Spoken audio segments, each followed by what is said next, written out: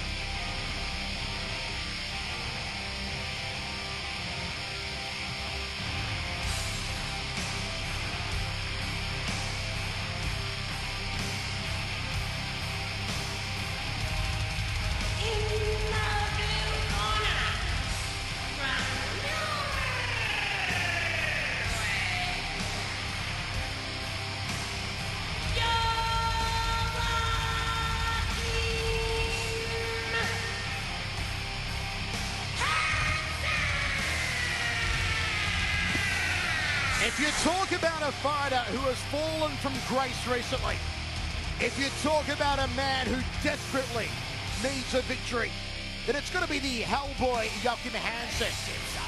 Currently on a 3-fight losing streak, the worst of his career. The former Shudo welterweight champion, the former Dream lightweight champion, but with his recent losses, that illustrious history seems so far removed. He's beaten the likes of Shinya Aoki, Eads Edwards, Carl Uno, Imanari, Jay-Z, Gomi, Rumina Sato, a huge list of scalps. But he so needs his victory against the human octopus Tokoro here tonight. Spent 2 weeks training in the UK at Tsunami Gym for this fight. Made his final preparations at the Maha Dojo in Ibaraki. Partially so he could fight the effects of jet lag. We hope it's paid off for the Hellboy here, who brings in a record of 19, 10 and 1. He's been submitted 4 times in his 10 losses. 赤コーナーより所秀夫選手の入場です。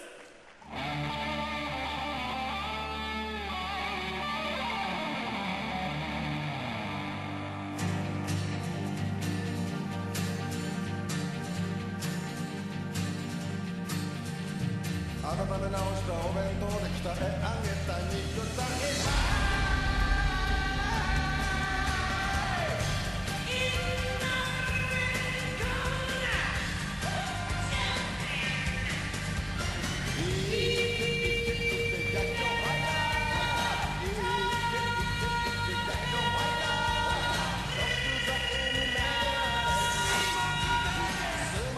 Former janitor Hideo Tokoro, the human octopus, 26, 22 and 1, 16 wins via submission. He's gone 2 and 5 in his last 7, needs to find some real consistency, Tokoro. I don't think he's won back-to-back fights since about 2008. He's actually originally from the Nagoya area. He's a really avid fan of the Nagoya Chunichi Dragons baseball team. Trains in boxing with Daisuke Naito and Joji Nogi. When he first heard he was going to fight Joachim Hansen, he actually came out very honestly and said, there's no way I can beat him, but it'd be awesome if I did. Says it feels like he has something to prove after he's lost to Wiki Nishida at Dream 14. Onto the apron and through the ropes goes the submission specialist Hideo Tokoro in his 50th career fight. Look at the crowd on hand here. Dream once again turning it on as only JMMA can. 175センチ、62.9キロ。ヨアキム・ハンセン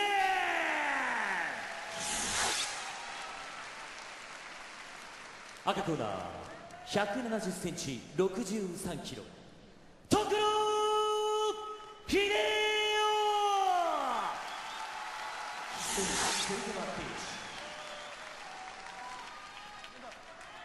We are set. Hansen versus Tokoro. Both men needing a victory. Hansen has power, has those beautiful knees, and Tokoro can sub you from any position. If he gets the back of Joachim Hansen, he can choke you deeper than Linda Lovelace. Michael Chavello, Frank Trigg, and the Hanslater, Hans Thompson with you. Dream 16. Wherever you're watching live, we hope you're enjoying all the action. Linda Lovelace, what are you, like 45? I mean, who the heck remembers her? She's what got you through puberty, Frank. Left hand there from Tokoro, and then shot to the junk.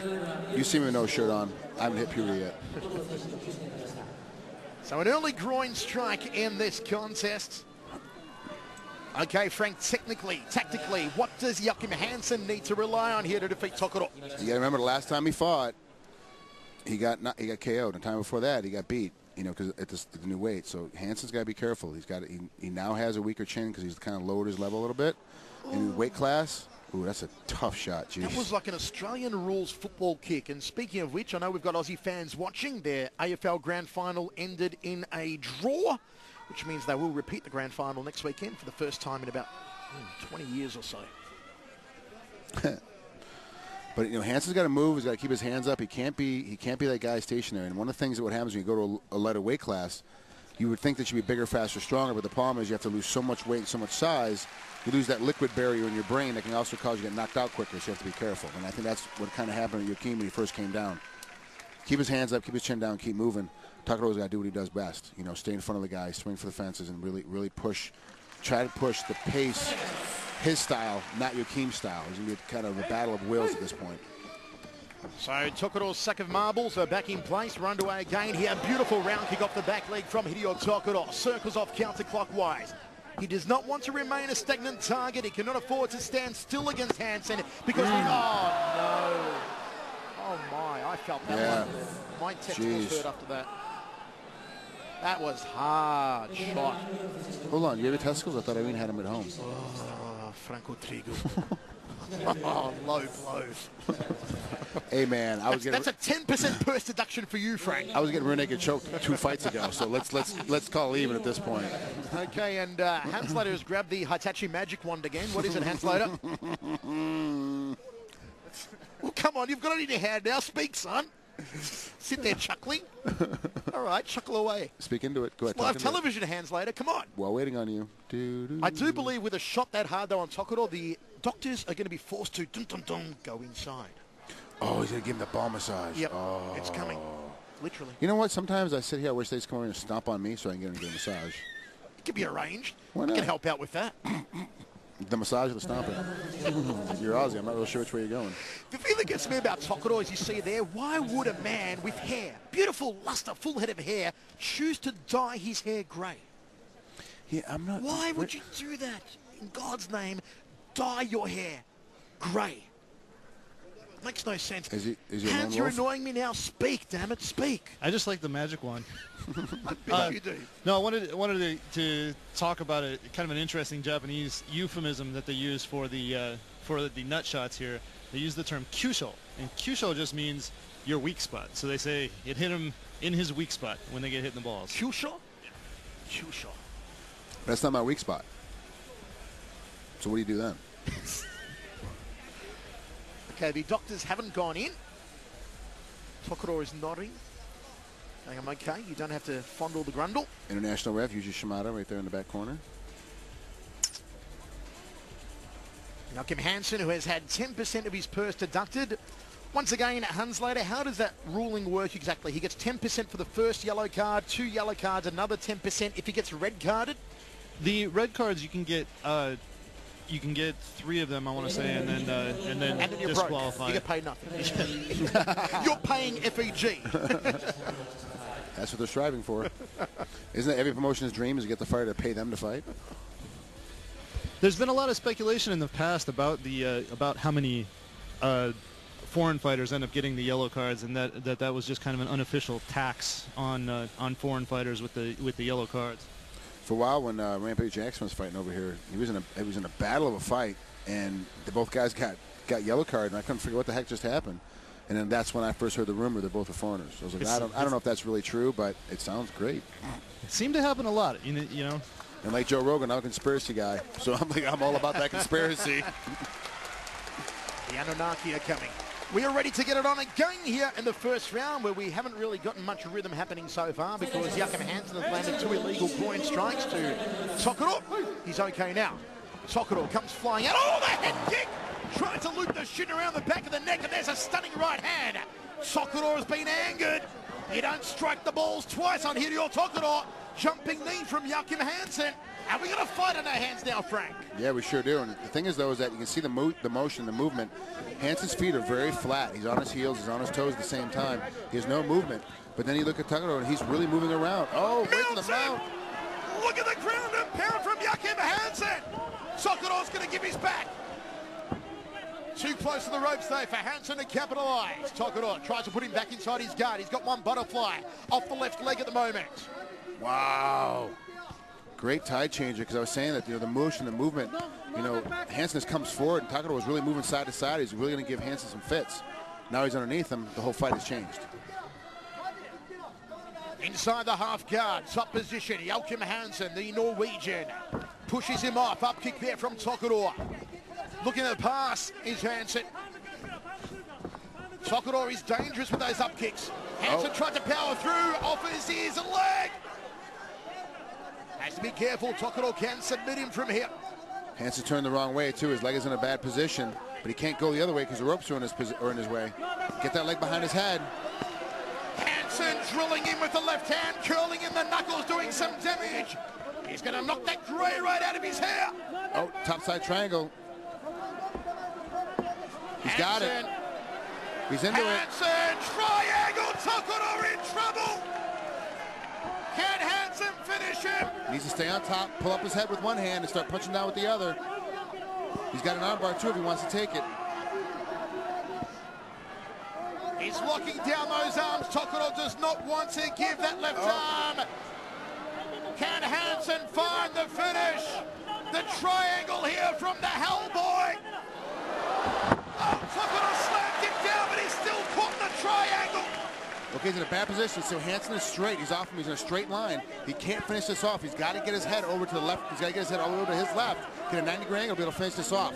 Tokoro's got space underneath here. See how he's still moving? It's because they're in a straight line here. He's got to slide his head over to really put this down. Oh, it's good night, Irene!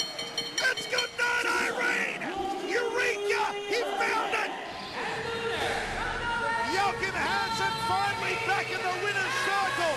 Did you think, Frank, that Tokoro was going to hang in there for a bit longer? I did. I thought Tokoro had a good position because they're in that straight line.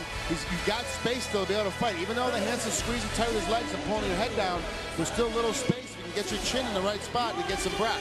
Once the guy gets up to 90-degree angle, he's totally pinned off. You have nowhere to go. Hansen did a good job. Of course, in his weight, he's really strong. He's got a lot of power. He's able to hold him down. 2 minutes and 48 of the opening round. Joachim Hansen taps out Hideo Tokoro.